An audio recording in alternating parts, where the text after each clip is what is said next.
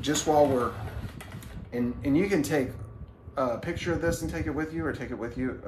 You might want to leave this here and just take a picture of it, so that I'll have record of this, and then in case you forget it. But notes, all the notes up to high E right here. This is the E string, but musical alphabet, it never changes. It just starts over: E, F, F sharp, G, G sharp, A sharp, B, C, C sharp, D, D sharp, E. Now guess what? It starts over right here. F, F sharp, G, G sharp, A. It's because this is like a G down here. It's a G up here too. It just starts over. So that's what's really cool. We have major and minor bar chords.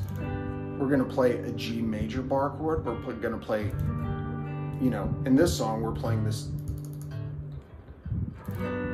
G major 7. We're gonna make it fancy and move it down here. But you have this part.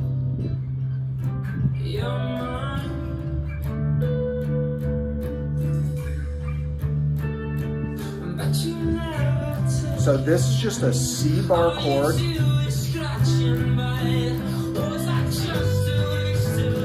And then down to G. And then up to A. Okay, let me show you that one more time. This is C, up to D. Now,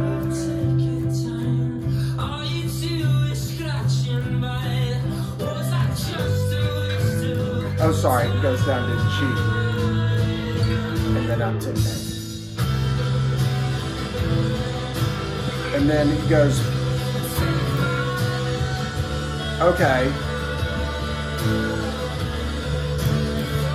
Sorry. He's gonna go up here.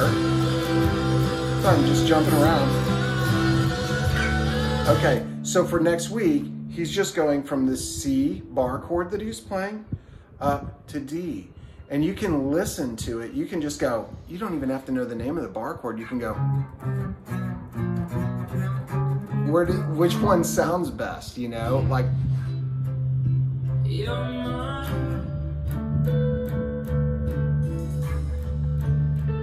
right?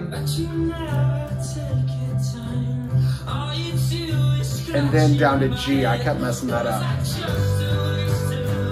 And then up to A. And then he's going to go up here to C.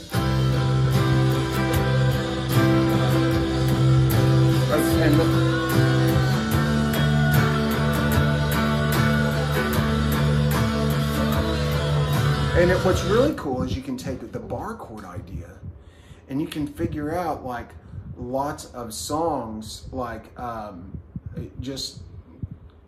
let's see, like you can, okay, this is like listen. This is my kingdom come. So I can hear that chord.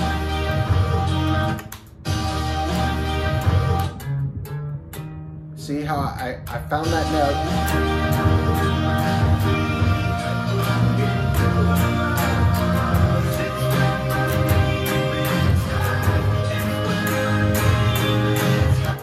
I just picked those 4 chords out, and he's like, okay, you can move that up and down and play it all over the place.